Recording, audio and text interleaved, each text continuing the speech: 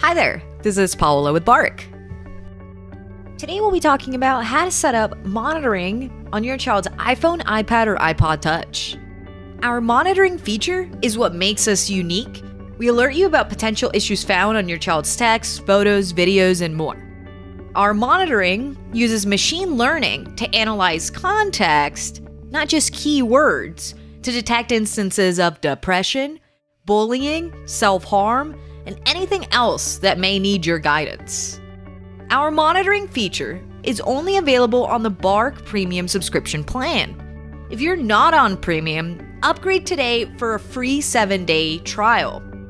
Our other major feature, known as Screen Time and Filtering, allows you to block inappropriate websites, set schedules of what apps and sites they can use at what times, and more. Screen time and web filtering is included in all Bark subscription plans, but it's not what we're going to be setting up in this video.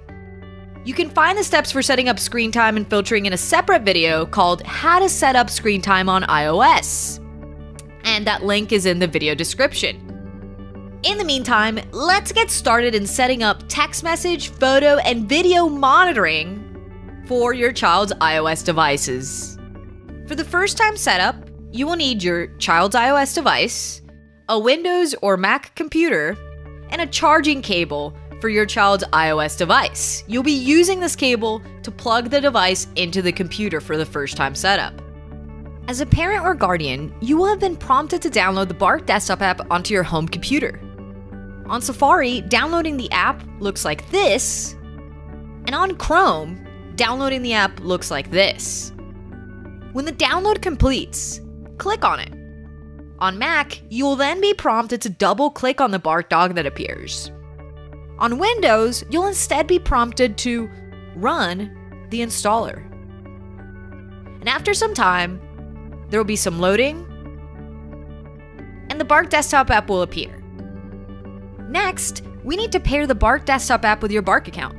If you've never installed the Bark desktop app on this computer before, then select Setting Up the First Time at the top, and click on one of the two pairing options, either via the app on your phone or via a web browser on this computer you're working on.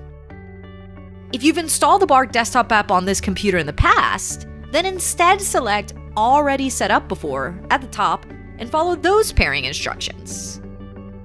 Once the Bark desktop app is paired to your account, it'll change how it looks to this. Now plug in your child's iOS device. If you have multiple, let's focus on one device at a time and we'll come back to do the others later. Now unlock your child's device with their PIN code and look for a Trust Computer prompt, and tap Trust if the prompt is present. Now on your Bark parent app or the Bark website, you should be seeing this screen. If you don't, no worries, here's how you get to it. Find the child that this device belongs to and tap on Monitoring, select Add Device, then Apple/iOS, and you'll eventually reach the Scanning for Devices screen you see here. When your child's iPhone, iPad, or iPod appears in this list, select it. It will then begin the analysis. You'll receive an alert via email and push notification once it's time to unplug the device. Otherwise, leave it turned on and plugged into the computer. At this stage of the process, it's making a copy of those texts, photos, and videos I mentioned previously, and it's saving them to your computer first before sending it all over to our servers for analysis.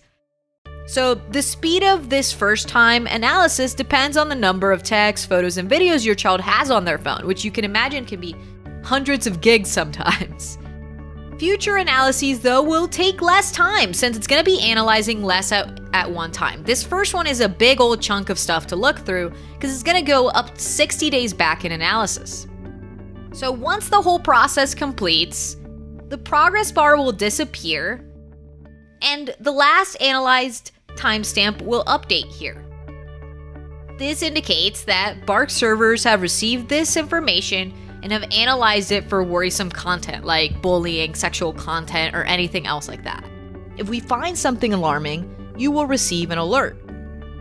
You can receive alerts via email, text message, or push notification if you have the Bark parent app installed on your device. This is separate from the Bark desktop app.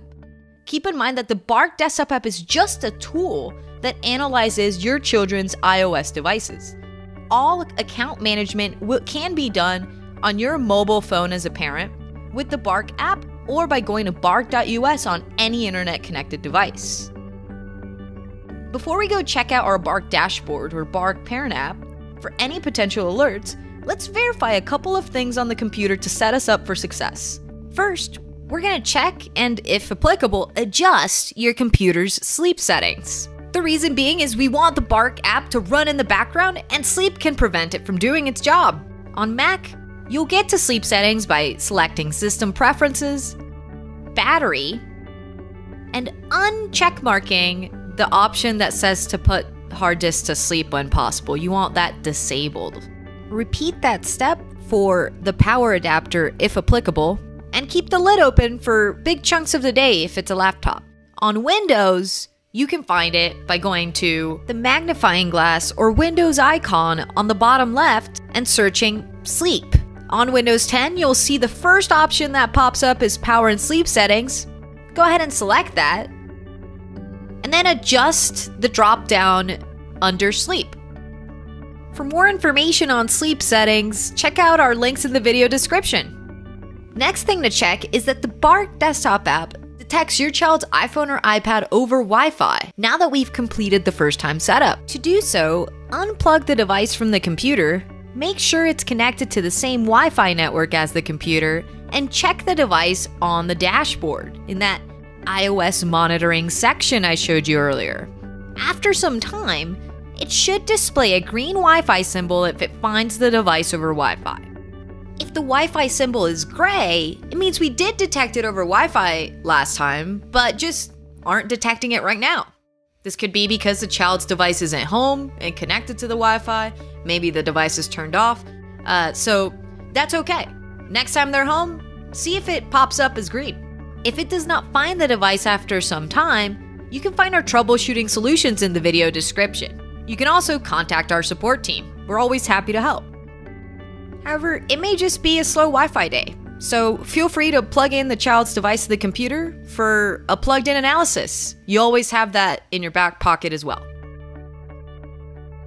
If you have any additional questions about monitoring iOS devices, don't hesitate to reach out to us at help@bark.us.